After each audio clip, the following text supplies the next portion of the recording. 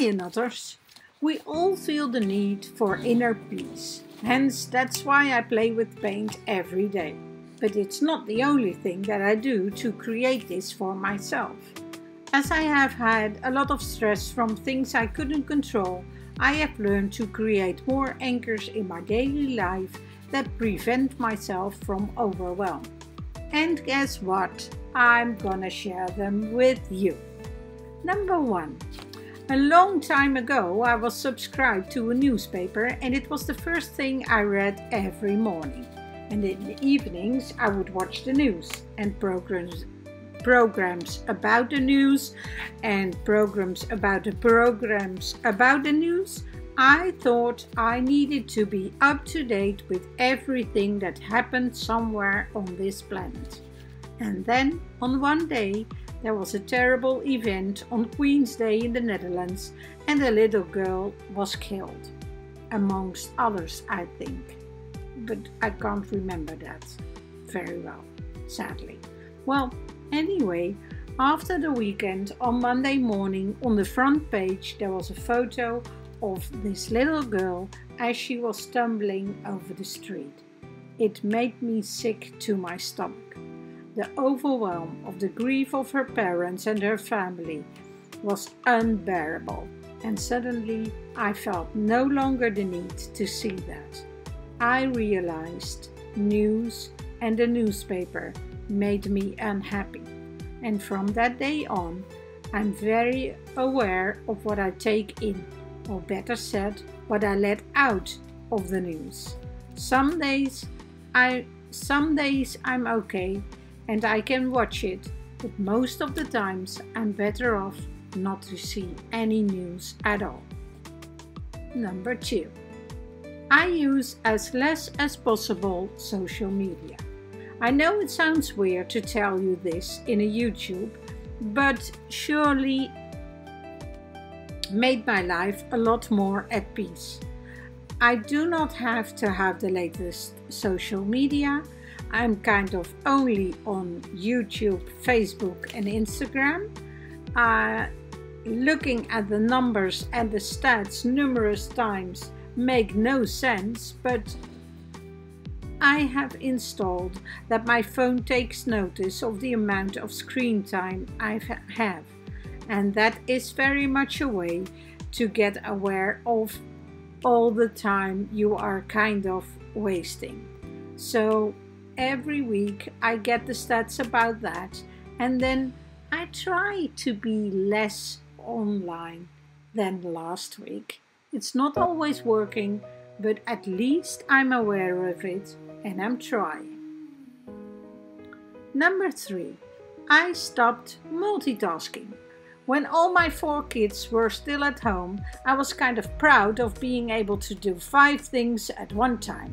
Helping with homework, folding the laundry, putting the laundry in the washing machine, cooking dinner, listening to the TV, everything at one time. But it all was too much. And then I started to read about mindfulness and how multitasking is not a good thing at all. And I started to do just one thing at a time. The kids had to wait till I had time, and although they got a little frustrated when I would say, just wait a second, it was all worth it, and I can do a lot more, and I am way better focused on one thing at a time, and I am also way more relaxed. Number 4. I put daily moments of relaxing in my day. I don't mean meditation or art, although that's one thing I do every day too, but it's a moment that I use my breath to relax my body. You take a deep breath, you do it with your belly, with your tummy, and when you breathe out, you scan your body if there is any tension and try to release that.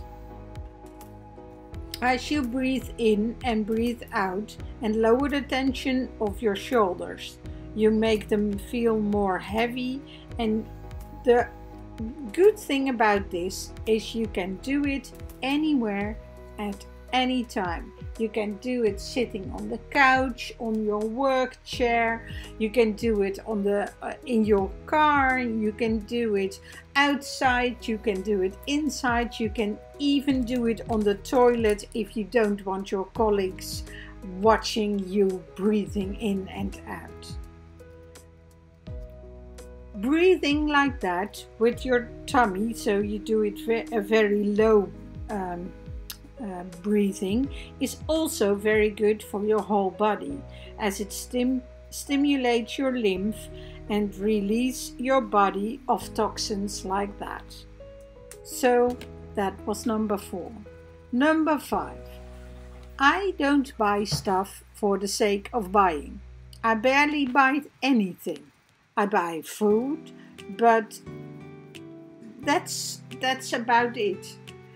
It's one side because I grew up very poor and I've learned to live with not too much stuff.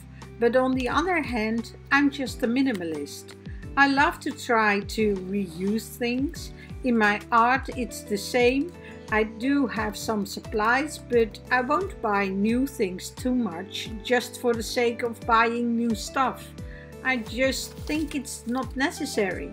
Not buying a lot of things keeps your house from getting cluttered as well, and it's a lot easier to choose things too. Think of Steve Jobs with his clothes. He didn't have to think what to put on with everything black. Well, these were 5 things that I do to keep myself from getting overwhelmed. I hope this was a bit helpful, as we can have such busy lives and don't even see anymore what impact these kind of things have on our daily feelings. If you like the video, please give it a thumbs up or subscribe for more. And if you would like to know more about how to tame your inner critic, please, well, watch this movie. Now, the only thing I want to do is wishing you a great day. Don't forget to enjoy the little things. Breathe in and out, and a big hug from me. Bye bye for now.